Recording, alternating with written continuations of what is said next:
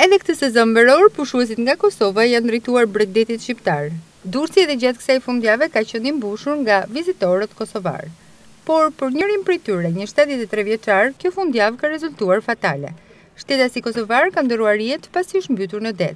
Policia bën me dije se ngjarja ka ndodhur në zonën e shkëmbit të Kavajës. Në njoftimin zyrtar saktohet se shtetasi kosovar me inicialet JB 73 vjeç në zonën e shkëmbit të Kavajës dyshohet se është mbytur duke u larë në det dhe për pasojë ka ndëruar jetë. Grupi hetimor ndodhet në vend ngjarje dhe po punon për zbardhjen e saj.